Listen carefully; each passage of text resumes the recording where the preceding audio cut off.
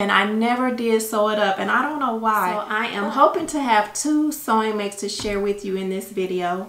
I am working on 2 patterns that I have made before. The first one is McCall's 8206.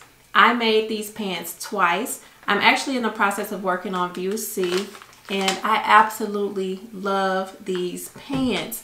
I decided to make them again because I wanted a pair in denim.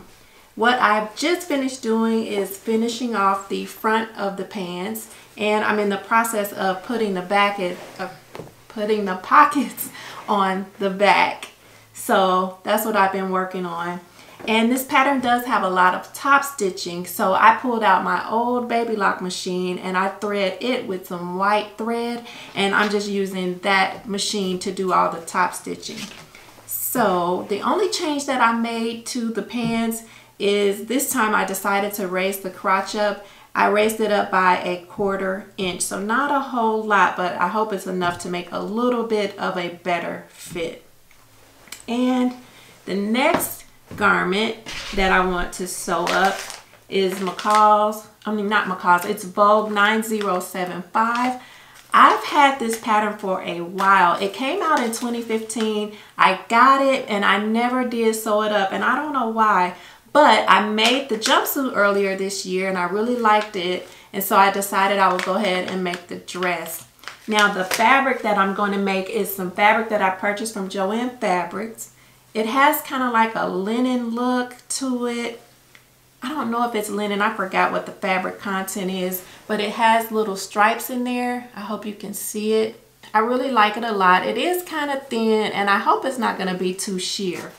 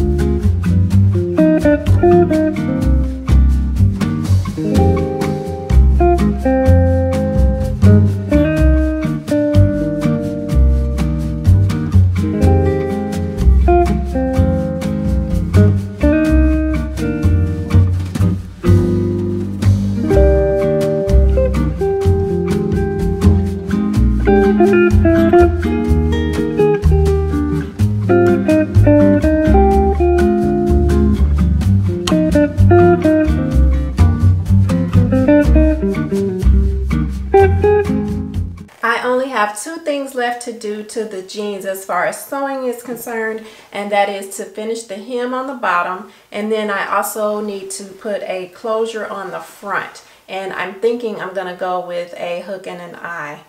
And let's see, the other thing that I want to do is lighten the denim, so I think I'm gonna put some bleach in a bathtub with water and place the jeans in there. I think I'm gonna do like 40 minutes on each side, 40 to 45 minutes. I don't want them to get too light, but I do want to see if I can lighten them up just a little bit. So I did the bleach bath and I washed the jeans, and they did not dye or lighten evenly, but I'm actually okay with that. I kind of like that. And this is how the back came out. It's dark here and kind of dark around these areas here, but I don't mind it. And I do need to fix this because the thread here, I guess it wasn't tight enough and it came undone in the washing machine. But I will be sure to show you what these look like on.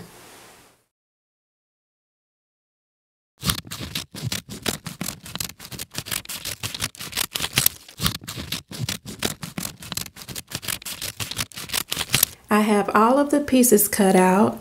I did not cut out a lining, so I decided to leave the lining out of this dress. It does call for a centered zipper, and I'm just going to use an invisible zipper.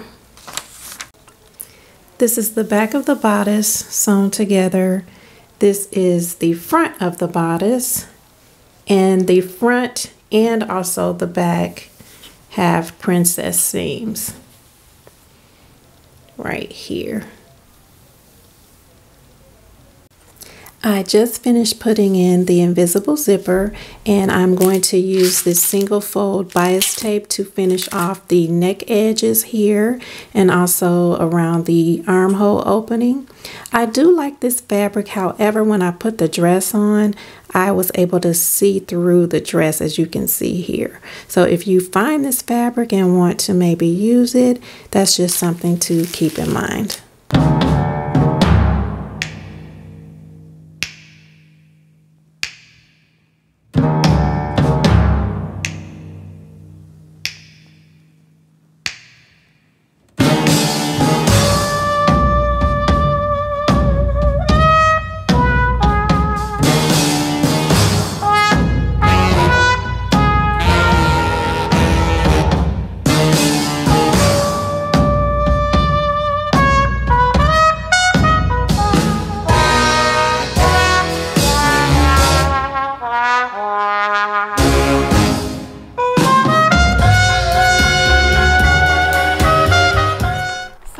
Really happy with this pattern. I like the way that it turned out, and I can see myself wearing this dress with some sneakers and even like a denim jacket. I think that that would be so cute. So before I go, I want to leave you with a love share of a product that I learned about recently. I recently learned about grilled cheese toaster bags, and I was like, whoa, wait a minute, what in the world? So you take 2 pieces of bread and some cheese, and you put the cheese between the 2 pieces of bread. You take the sandwich and you stick it in a toaster bag. You take the toaster bag and put it in the toaster, and you toast the whole bag with the sandwich in there. And when the grilled cheese sandwich pops up out of the toaster, everything is done. The cheese is melted and the sandwich is ready to eat. And the toaster bags are reusable. So I thought that that was so good and so cool, especially something easy for kids to do. And I just had to share it with you because I thought you might want to check it out. And if you do, I will leave a link in the description.